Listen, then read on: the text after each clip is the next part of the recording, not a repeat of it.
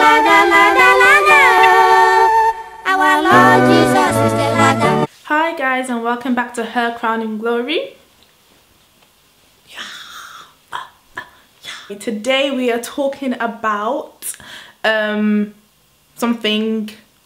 What are we talking about again today? I've forgotten. Oh yeah, we're talking about relationships. That's what we're talking about.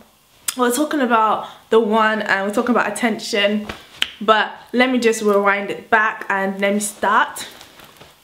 I'm not wearing this coat for fashion, guys. I'm wearing this coat in my house because it's cold, and my mother will not allow me to on the heating unless I pay. I'm not paying. I don't know if you guys know this, but I just recently graduated from uni. As I have now graduated, obviously I get the whole congratulations from aunties and uncles and everything, and I go to a church which is, well, I used to go to a church which was predominantly black people, like African people.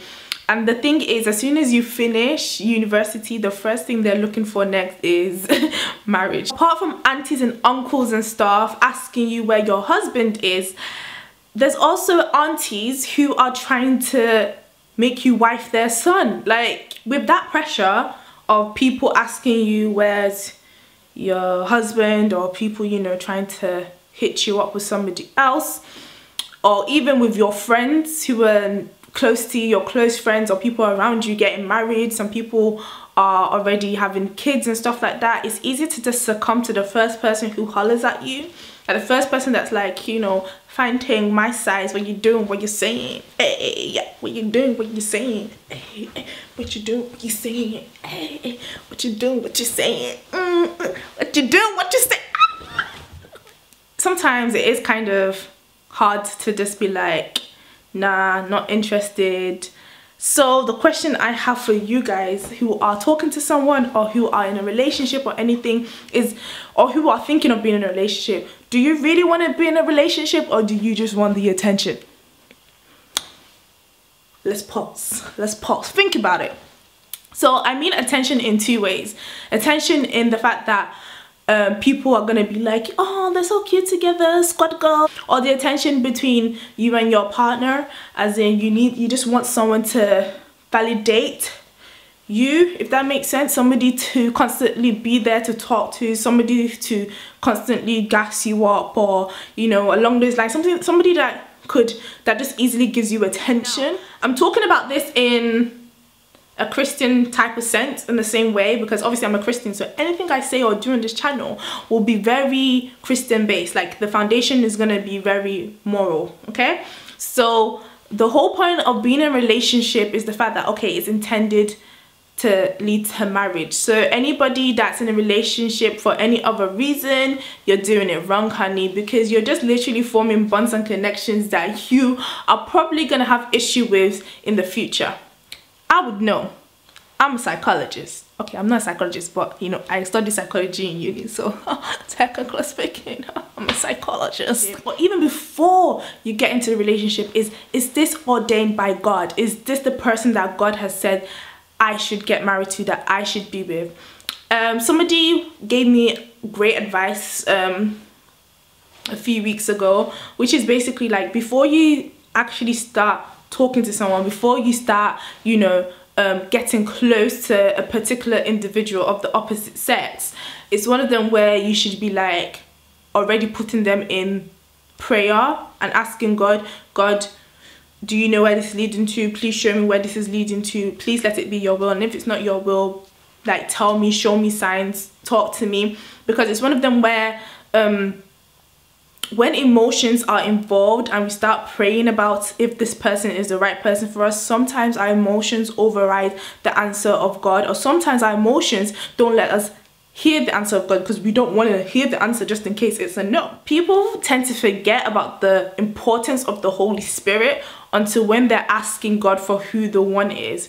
Now, you cannot be expecting to hear God's voice if you don't know what God's voice sounds like to you, because God ministers to people in different ways. Way before you start asking God who the one is, you should already be forming a relationship with God and be asking him for little stuff, such as, like, you know, God, what do I eat today? God, which route should I take home? God, what color of clothes should I wear today? Like, just the littlest of things. God, what's gonna be in my exam paper? Like, bruh, when God came through for me 3rd year. God came through. God, OG, save my G. But like, you know, if you don't know what God's voice sounds like, how are you gonna know what his answer is to that particular situation? Things you can do while you're waiting for the right person, or while you're praying on God for the right person, is basically maximizing your singlehood, which is a phrase that I got from a radical youth convention that I went to 3 or 2 weeks ago. Shout out to Radical Youth, RY. And basically it's just self-explanatory really. Maximize your singlehood, because once you get with a person, or once you get into a relationship, things become a little bit more complicated, and you think you don't have time now. Trust me, you probably won't have time then at all. Travel if you want to travel, do business ventures, make a website, make a YouTube, and actually post on your YouTube. Just do whatever you want to do. Another thing while you're waiting is be the person you want your other half to be. There's too many double standards going on these days. Like, you see my guy that'll be opening his dirty mouth, be saying, yeah, I want a girl with a flat tummy, with a big booty, with everything. Oh, that's about to rhyme. But you know, you see somebody like that, and then it's just like, but baby boy, you've never stepped in the gym yourself in one day.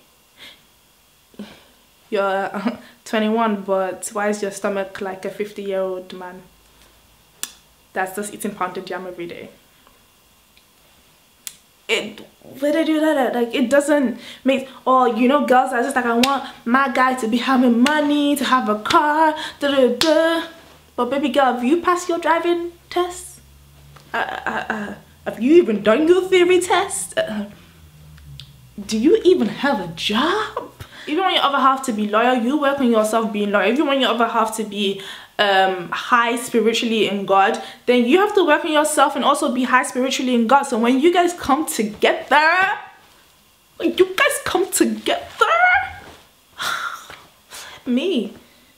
you both be. And last but not least, while you're waiting for the person, the right person, chase God and not the man them. Like, I can't emphasize this enough. Chase God and not the man them. Literally work on your relationship with God. That is the most important relationship that you are ever going to have, that you will have.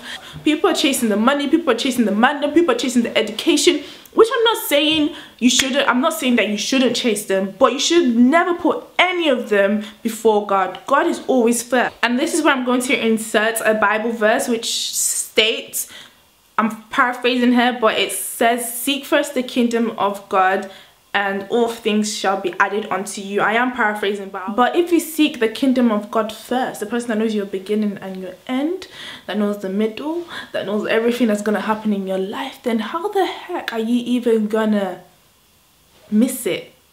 If you have a relationship with him and you're talking to him every day and you're seeking his guidance and everything, where you gonna go wrong? Where you gonna go wrong? You can't go wrong. That's the answer. You can't go wrong. What I'm trying to say is basically the only source you need to be chasing is the divine source, which is the living water. So to conclude, guys, don't try and find anyone just because you want to do squad goals or relationship goals and you just want to be matching Timberlands together and take picture for Instagram to get your 5 likes. Let's not.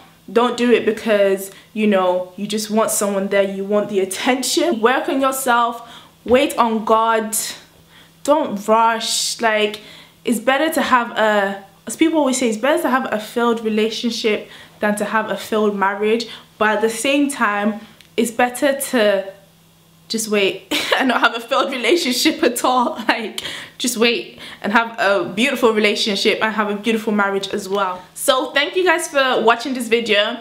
I hope you guys enjoyed it, and hopefully I'll see you guys soon. Don't forget to stay connected with me and follow me on Instagram, which is HerCrowninglory with 1G, and also follow me on Snapchat, which is Miss Rhoda Olu. Don't forget to subscribe, like, and comment down below if you enjoyed this video and if you agree or disagree with me. I don't mind. But I'll see you guys later, and bye.